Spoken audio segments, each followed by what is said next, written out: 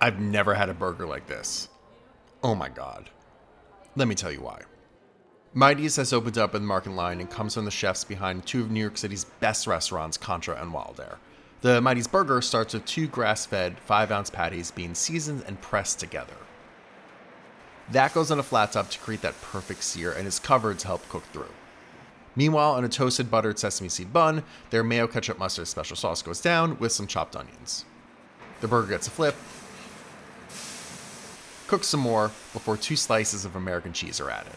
That goes onto the bun and gets some more onions and some more special sauce. I think right away it stands out. It's like you're tasting that meat. It's not hiding, it's up front, super nice salty crust, nice mayo-y, mustardy special sauce on there too. I really like the layer of flavors as you're biting through it. You have the sauce and the onions on the bottom and on the top.